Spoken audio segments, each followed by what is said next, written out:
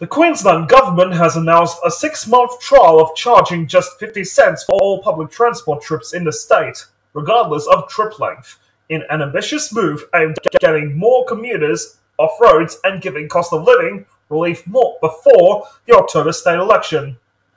On Sunday, the Premier, Stephen Miles, said the initiative had been something he had wanted to do for a long time before becoming Premier, and had arrived on a 50-cent figure because it was virtually free, but would still require users to tap on, which was required to collect data on the trial to determine if it was successful and should be continued.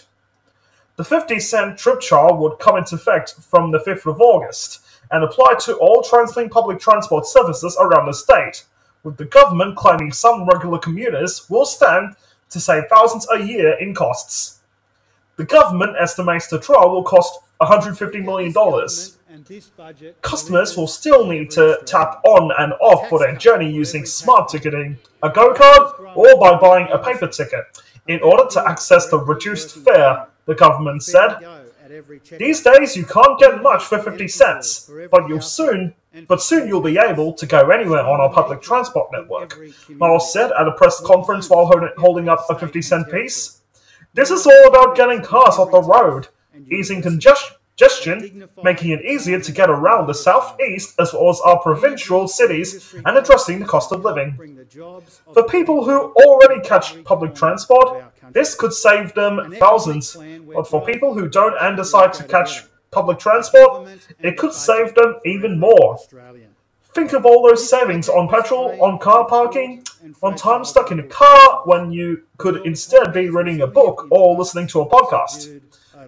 Miles noted that public transport ridership remains about 13% below pre-COVID levels and hoped the trial would help restore patronage. He also touted a disinflationary effect, as he said it would help to lower both transport CPI and inflation in Queensland through the second half of the year. Miles gave the example of someone catching a train to work in Brisbane from Mango Hill, where he made the announcement on Sunday.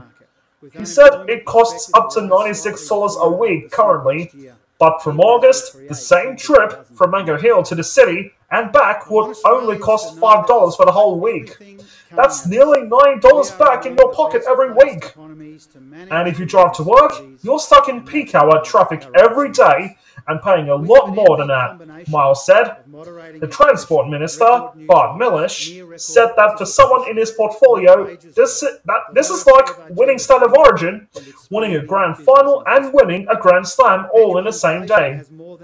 Transport experts have said the reduced fares will overwhelmingly benefit people who already catch public transport, who are more likely to live in wealthier areas with better transport services. The chair of Queensland's Transport Academic Partnership, Professor Mark Hickman, said the trial was a great opportunity to find out how sensitive commuters really were to fares and if lower prices would get people out of cars.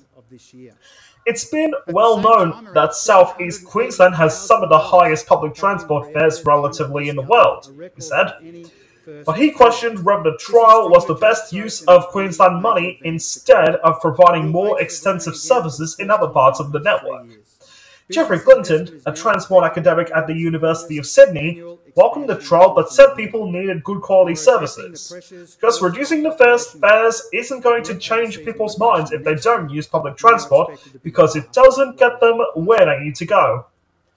Terry Lee Williams, a transport planning veteran and the director of future transport at Ericon, said Brisbane had a very low patronage on public transport and he wasn't sure the plan would get many people to switch from driving.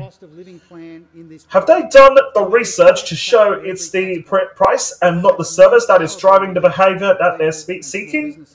He said, public transport actually needs more money so that it can provide better services. Independent transport expert Marion Terrell said reduced fares were a good way to encourage people to try public transport and reduce congestion on roads.